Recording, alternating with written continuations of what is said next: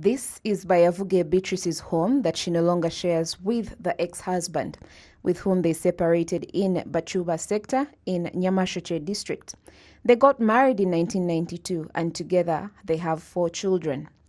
For the 26 years that they spent together, they were mostly characterized by criticisms of one another and conflicts within the family. He used to bring other women home, and he would take all the money we would have worked for together and take it to the other women.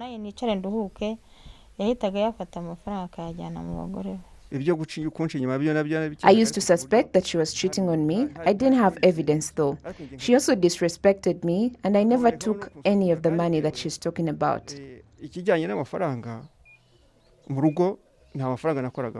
By 2018, they decided that they had had enough of each other and decided to part ways and divorce before the authorities. Their youngest, who is 17 years old, studies from a school nearby.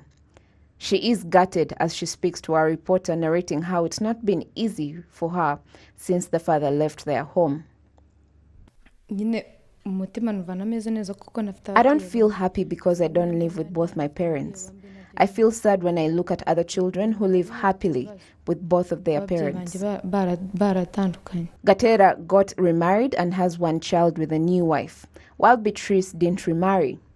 They stay in the same neighborhood and often bump into each other. Asked if there's a possibility to get back together, this is what they both say. Before God, he's still my husband because we made vows till death do us part, or until the second coming of Jesus. So Jesus hasn't come back yet, and none of us has died. The government can't allow me to have both women legally. For me to do that, perhaps the authorities can help me and give me a way out. Their child, however, says she does not wish for her parents to reconcile because of all the bad experiences she has gone through. Because my dad went and got another wife and my mom stayed alone, I would prefer he doesn't come back. When I finish school, I will work hard and help out my mother. I hope my father can learn and live in harmony with the new wife. The conflicts in this family also have impacts on the future of their children. Their daughter now says she is afraid to start her own family. Before I get married, I will be patient and take my time to study my partner, know their behavior, and see if I can tolerate them. The Ministry of Gender and Family Promotion says they have programs aimed at preparing those that decide to start families together to avoid such conflicts.